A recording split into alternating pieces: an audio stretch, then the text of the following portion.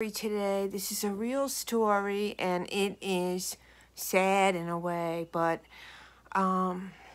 it's from a support group, and no names. You don't know the person isn't on YouTube. There's you know, so it's sort of anonymous. So this woman who is at least 60 years old, okay, she's married. I don't know if there's any adult children, but she's married and lives in a house that there's a mortgage on, that there's not much equity. It's not in the best neighborhood, and the house needs a little work.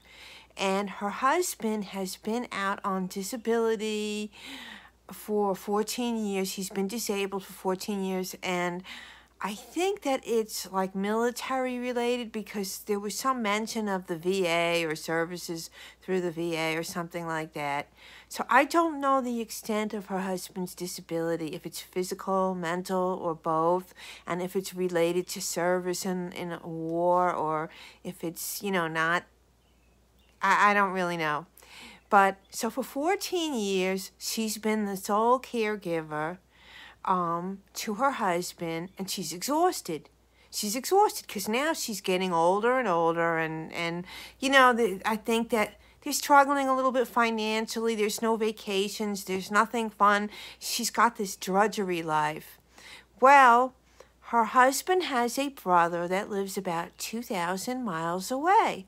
And her mother-in-law, who is widowed, is still alive and 83 years old and lives about 20 minutes away. And the mother-in-law owns a property that is, paid for many years. That's on 10 acres. And not only is she the caregiver full-time for her husband, but she's become the caregiver for the mother-in-law and her 10 acres, including yard work. And she's exhausted. She just can't do it anymore. And the brother that lives 2,000 miles away never comes and visits, says, well, I have a family and I live 2,000 miles away. And he lives in the Boston area. And so everything seems to have fallen on her shoulders. And now the mother-in-law, who is 83 years old, is telling her, give up your house and move in, like her son and the son's wife, move into my house so that way you can be here to take care of me full-time and my son, which is your husband, full-time, and my 10-acre property.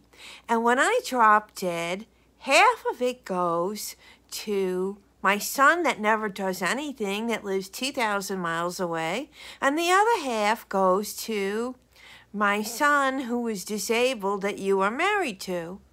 And she was questioning all of this, and she was like, I'm exhausted. I have no time for myself. There's no future. There's no guarantee that if anything happens, I get put out in the street.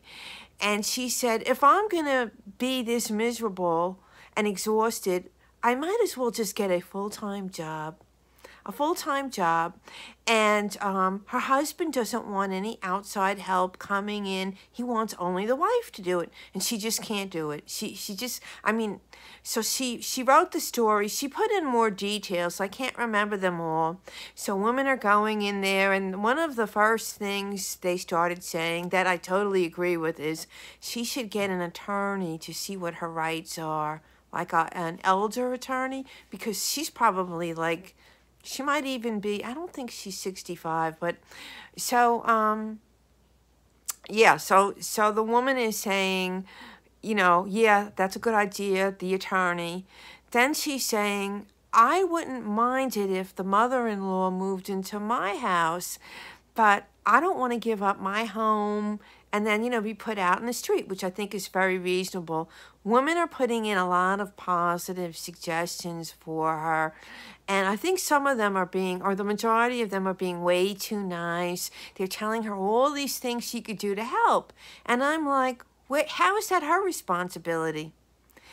It's not her responsibility to be a case manager and all of that. And I think I was kind of some people might say I was mean with what I posted to her. I said, they're sucking the life out of you and you're going to be dead before they are. And I even used the word divorce because she was like, you know, I'm doing so much. We should be financially, or I should be financially compensated for all I'm doing. And all the women in there agreed with her. And the husband said, oh, no, no, no. In my family, we don't do that. That's just the way we roll. Well, that's his family, not hers. They are using this woman like a workhorse. And I told her that. I posted things in there that sound mean. And a couple of women came in and agreed. And you know, they even took it a step further. But when someone gets older, it's one thing if you're helping out with a grandchild, a spouse, even an elderly parent. But if you keep letting yourself get run ragged and sucked dry, you will become sick yourself. And then who's there to take care of you? I know, because a lot of times in my life, I'm not going to share personal stuff. I've been in the position where I was a caregiver for family members. I did favors for neighbors and so-called friends. Did a lot for a lot of people. And then when my time of need came, all these people were gone with the wind, you know? There was just a couple of people that already had their hands full that were there for me. And the number one person was my sister. I feel bad to this day that I burdened her when she already has enough on her plate, you know. And I tried to make things easy for her when I thought I was dying. That's another story. I mean, I shouldn't laugh, but it was really quite the story. But I felt bad for this woman that she allowed herself to get sucked into. I understand it's her husband, but there should have been help with just her husband and herself in that house. And now, as if that isn't enough, they're trying to suck her in to taking care of an 83-year-old mother-in-law and her 10 acres. Give up her privacy, give up her comfort, her security, and her peace of mind with not one financial compensation. But by the way, half goes to the brother 2,000 miles away. Some people suggested that she put herself on a salary.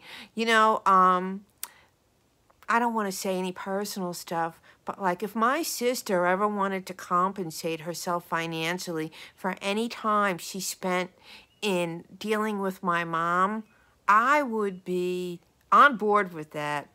I would be on board with that because she's doing it, not me. Who am I to tell her that her time isn't worth anything?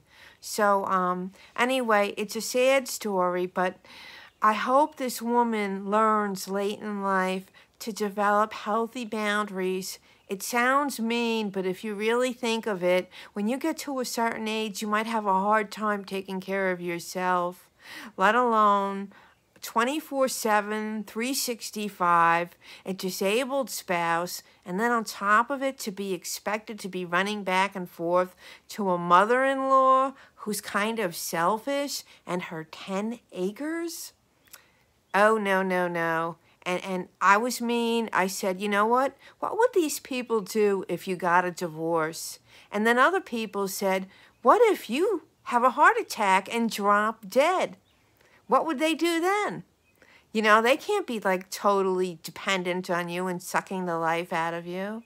So I know this is not an exciting story. It's probably not told very well. I'm not the best with like conveying things cleverly, but it's just a story that I heard.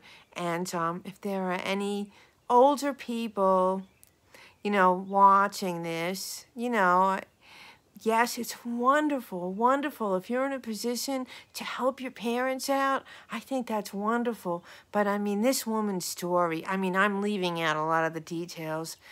I don't even know how this woman has time to go to the bathroom, let alone anything else. And I think it's killing her. It really is. So anyway, everyone, have the day that you deserve. Bye.